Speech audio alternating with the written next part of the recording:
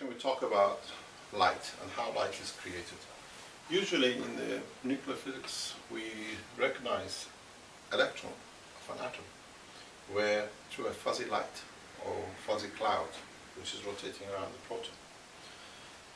The light in this case is created through where the plasmatic magnetic field or the magnetosphere of the plasma of electron interacts with plasmatic magnetic field of the proton, and what is left as a residual magnetic field is light. The same process is repeated when we look at the plasmatic magnetic fields when derived from the, for example, the sun to the plasmatic magnetic field of the earth. Somewhere away from the earth on the upper atmosphere, the two plasmatic magnetic fields interact and they slow down because they collide with each other. It's collision. And when they collide, the plasmatic magnetic fields left over, or magnetic fields left over, is light, and that's how light is created, through the interaction of the two plasmatic magnetic fields. When they slow down, we see the slow version of it as light.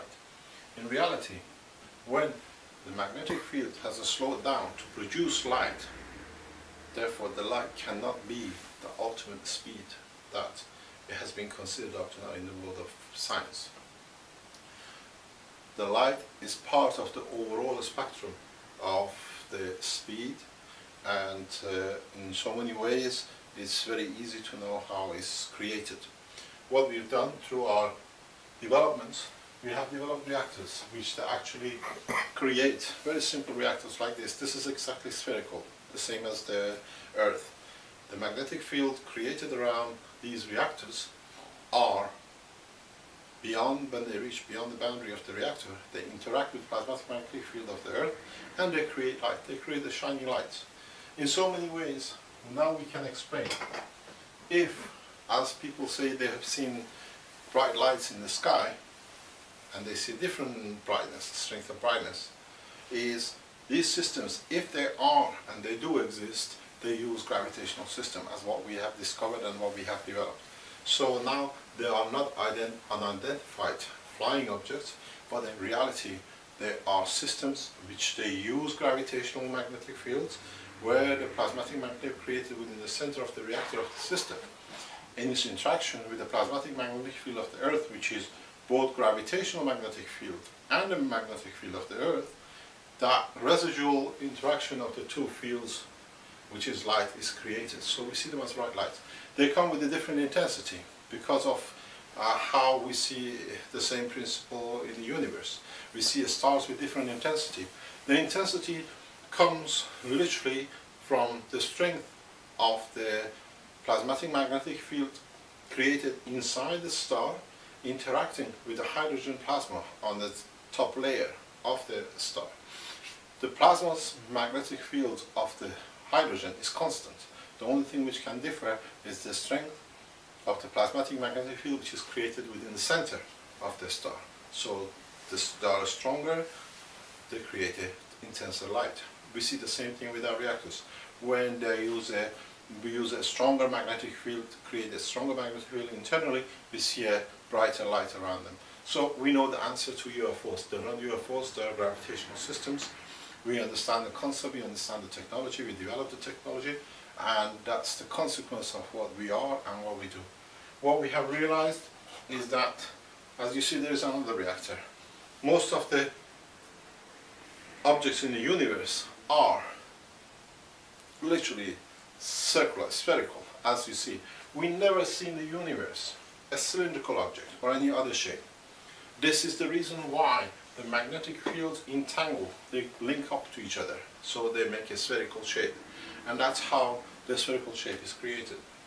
At the same time, we have developed half spherical reactors because we find it much easy to manage for the space technology.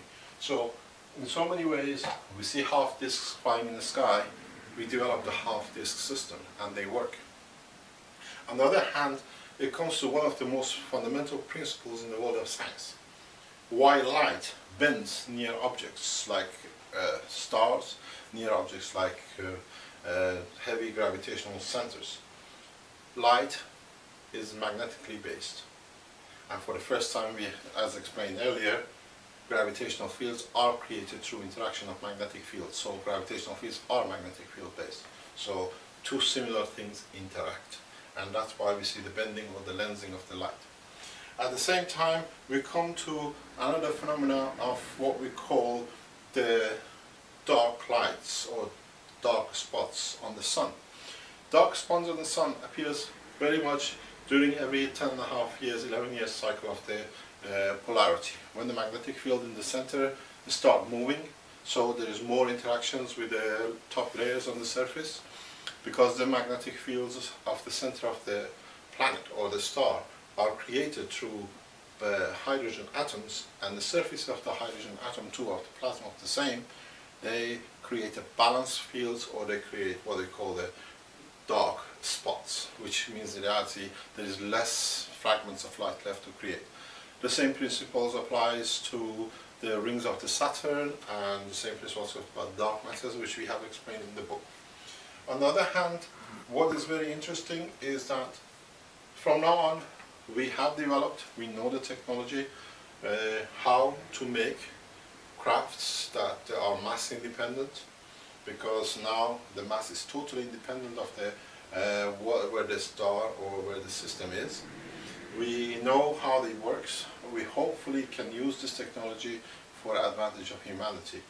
And at the same time, the same principle, the same concepts of having, in reality, understanding that the plasma is made of the matter, the dark matter and antimatter, and the residual magnetic fields within it. Doesn't matter if it's a proton, if it's an electron, or if it's a star. The whole thing, once we understand this concept, we can use it for different purposes. For example, we have reported in the past, very recent past, that we have managed to coat diamond structured materials on wires.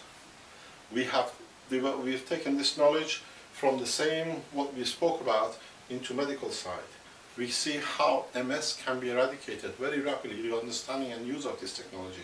How other illnesses which we have trial tested have been eradicated. Maybe at the end we can conclude in one thing.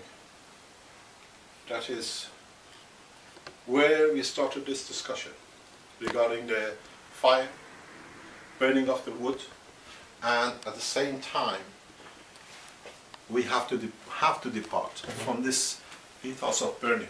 Now we have learned how to use the magnetic fields of the matters within the structure of a plasma.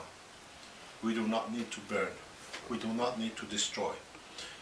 Maybe in the long run we will learn more about how these matters and the interactions will help us to achieve what we were looking for and what we wanted from us. In a way, as the picture of the book says, it's a trinity between the matter, antimatter, dark matter.